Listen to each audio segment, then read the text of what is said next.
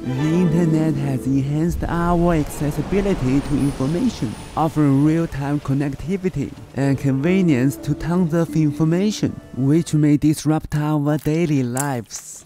This making attention a scarce resource in this era.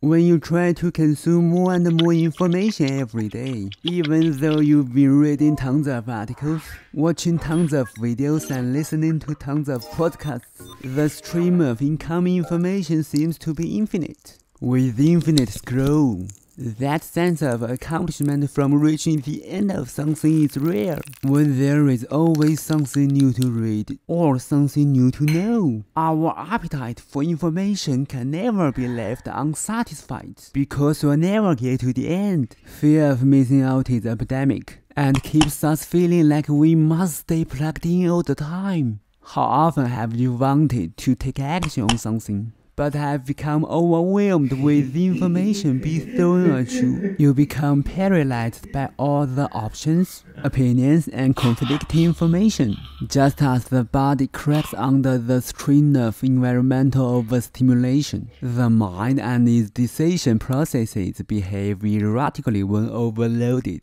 We can get stuck in a stasis known as analysis paralysis, in which we set out to make a deliberate decision by considering every last detail, but instead get overwhelmed and struggle to make any decision at all. Just as too much junk food can lead to obesity, too much information can lead to stupidity. You are consuming it right now.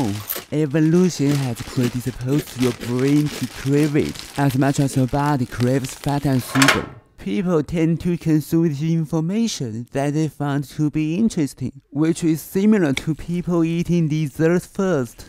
Media today need to create cheap, popular information. It lacks the food industry, which industrialized and created incentives for producing a large amount of cheap, popular calories.